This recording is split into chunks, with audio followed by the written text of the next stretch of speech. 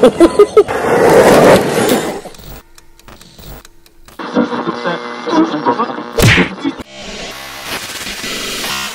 going on, guys? I hope you're having a great day out there today. Guys, I got something very exciting to unveil here and show y'all. So let me explain. So what we got here is the new prototype from M2C Racing for the Traxxas Sledge and turning the Sledge into an XL. We all know how much we love, and many of you guys out there have the Arrma Kraton XL version. And M2C Racing decided to make an XL version for the Traxxas Sledge. And guys, I am super excited to get this thing fitted up. But let's go over a couple of parts real quick. First thing we're going to take a look at here is this beautiful chassis. And with this new chassis design, guys, with the XL, obviously, you can do your forward or reverse motor mounts design.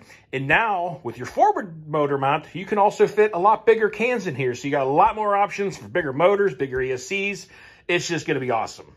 All new set of front and rear shock towers. And guys, these parts just look beautiful in there. Also, we have a brand new, all new designed top chassis brace going across the top here. We all know how much the stock one in there did not hold up very well. The tab's always ripped out of the bottom. So we got some more beef here to hold on to this thing so it doesn't break out, with a heavier design. And these ones also have Delron inserts in them, which should really be nice. This is a prototype, guys, so anything could always change in the final product, but this is the initial design, and we're going to see how she holds up and how she works out. With the kit, also will be a longer, I'm guessing, rear drive shaft for this, obviously, because she's getting stretched out a bit.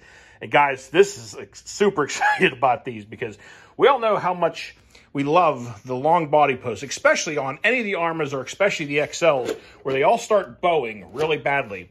So M2C Racing has designed an all-new body post design that'll bolt up straight to your tower. So no more snapping off body posts and having all those warping issues. Super excited to try these things out. There's a set for the front and the rear on here. So we'll be getting those bolted up, and also the tower-to-tower braces. They'll be mounted up to the front and rear for the new top chassis brace. But guys, only thing that's left now, start tearing the Sledge apart here and getting parts transferred over. I'm not going to go with every little bit and piece along the way. I'll just kind of bring you guys in here and there as we're making some progress. But can't wait to get this thing switched over, so stay tuned, everybody. Well, the only thing left is to start tearing this thing apart. And you guys may have seen me post this picture up a couple weeks ago. And this was what it was all about, guys. And with this kit, obviously, with the new shock towers here, the old ones are going to go away. The whole body mount design is going to go away. It's going to go with the standard 4-post design on this car now. Also, you can run a standard a standard Arrma battery box and receiver tray in here, or you can run the stock Traxxas, whichever one you prefer. I am going to go with Arrma because I like the good old Velcro. I feel like it's a little more sturdy. I've had batteries blow out the side of this thing, so I'm turning this thing into as much of an Arrma as I can. Figured I'd quickly bring you guys back where I'm at in the teardown process. We got all the battery box, servo, ESC, and all that stuff out of here. Got the front end almost completely loosened up. There's like one screw holding that in.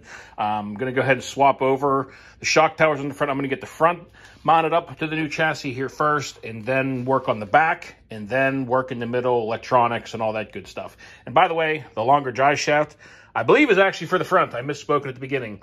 I'm assuming since the front's getting stretched, the longer drive shaft's going to go in the front, obviously. But figured I'd mention that. All right, so I figured I'd show you guys. I got the front end pretty much completely set up and bolted down. Got the shocks, shock tower. We got the new body posts. And guys, check these things out. These body posts just look amazing. They got a nut that fits on the inside slot here, and then 2 bolts to come through the front. The towers have multiple holes in them, so you can kind of adjust it up and down depending on your body. And everything fit up beautiful, guys. I'm using these body posts because from judging with my body so far, they look like they're going to be high enough, but I might have to tweak it at the end and raise them up a little bit or use something higher. But right now they look pretty good. But I'm going to carry on and start working on the center drivetrain and the rear end. And once I get that stuff done, I'll bring you guys back. Process, we got the back end all mounted up on here. Got the new shock tower mounted up on it. And front and back are ready to go. I'm going to go ahead and work on getting my center, motor, diff, and all that stuff out of the old chassis. And that will be everything free from the old chassis at that point. And I can start getting everything mounted over, get the new drive shafts in, And also I got to get mounted up next, the new tower to tower brace. So I'm going to go and get that mounted up. And when I get that installed, I'll bring you guys back once the brace is, kind of mocked in there.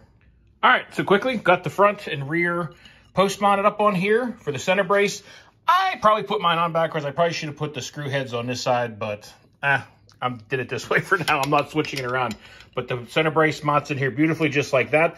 Like I said, it's got the Delron inserts in there. So, guys, fitting up beautiful. Everything is looking great so far. All right, well, we got the wing mounted up now. Now, I did do this slightly different. I don't know if the final product will be different or not, because like I said, guys, this is the prototype. But the two top screws mount up the same way as the old one for your wing. But down below, these two braces that normally came down here are not being used on this one currently. So what I did was I took two shorter screws and nut and bolted the bottom part of the wing in, which honestly holds better than going into that plastic anyway. But on the final product, I don't know. That might be changed. This could all be different. But this is what I'm working with now.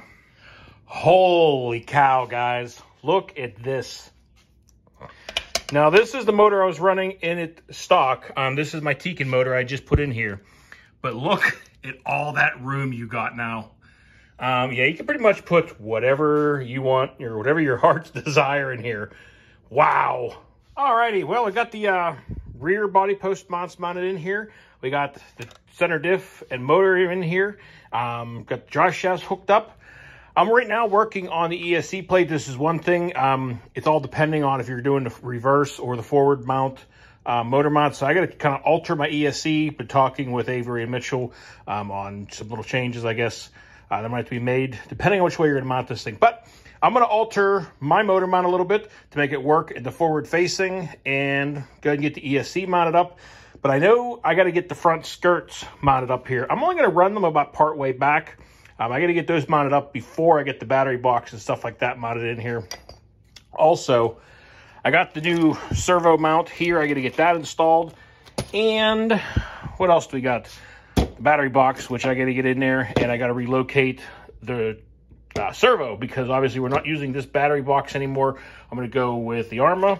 And everything's going to be contained in one. So got a little bit of messing around here to do. And I'll show you guys how it works out and how I do it. All right, boys and girls, well, I'm calling it a night here on day one. Got a lot accomplished on this thing. We've got the servo mounted up in here. Nice short run to the receiver box. As you guys can see, I got the Arma battery box in here. I'm just gonna go ahead and get that ran in there. Right now, the only thing I'm dealing with is trying to figure out what I'm gonna do with an ESC plate. I was speaking with Avery and Mitchell. There's actually a different ESC plate that's supposed to be on here, so they're going to send me that. I might temporarily mod this one just to kind of get stuff fitted up in here, but she's getting really close. All we got left is ESC and hook up a few cables and get some tires under this thing, and she's ready to roll. Really pumped about taking this thing out for its first rip, guys. All right, everybody. Well, it is day 2, and as you can see, we got a body fitted up here.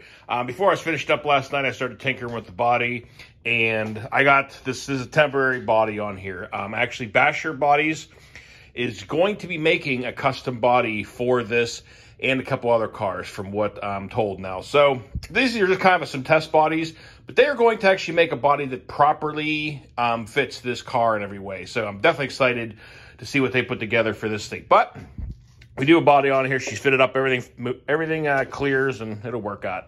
But all that's left now is getting my ESC mounted in here, and I got to modify this ESC plate here to work in here for now until I get the actual ESC plate. But I think I can do a little modifications on this one and make it work in here. I'm gonna get that in there, and then we can go ahead and get the receiver and get the wires ran, and she's almost ready for its first test roll, guys. Getting close, getting really close. The only other thing I'm noticing right now that might need to happen with this car is it might need a little bit heavier front springs. I'm going to tinker with some different springs on here, but we're going to see once we take it up for bash and see how she works out. The back looks good. The back feels good, but the front might need a little bit heavier springs on here, but like I said, not 100% sure. Anyway, guys, I'm going to go ahead and work on the ESC plate. I'll show you guys what I put together for that and getting it mounted up, but we're almost there. All right, guys, well, I figured I'd bring you back here and show you where I'm at this point. We got the ESC mounted up in here. We got, obviously, the motor, battery box. Everything's all in here. The only thing I've been trying to figure out right now is, and this all depends on whether or not you run the forward-facing motor or the rear-facing motor, is depending on which way this is going to set up. If I was running the rear-facing motor and the ESC was up here, obviously it'd be a quick, easy, short run right to the receiver box. However, because I'm running mine still in the stock Traxxas forward-facing form, I had to get creative here with my wiring. And I might do something later, and again, this is the prototype. But I covered my ESC wire with this industrial protection sheathing stuff. And basically brought it along here, took it under the motor, and there's a big gap under there. So I'm not concerned about the motor catching the wire, and then brought it across, and then right there into the receiver box. It works. I'll see how it works. I might come up with something different, but for now, this is how I'm going to set it up. And we are going to change it to motor. But on the first run here too, I am going to run just a Tekin motor in here and see what it's like on this platform, and then we'll go to that bigger Castle motor. As far as my on-off button, I'm probably going to Velcro mount it right to the center brace across the top. But that's pretty much it. It's almost ready to fire up. All right, everybody. She is ready to fire up, I think. We got everything mounted up in here, everything bolted down.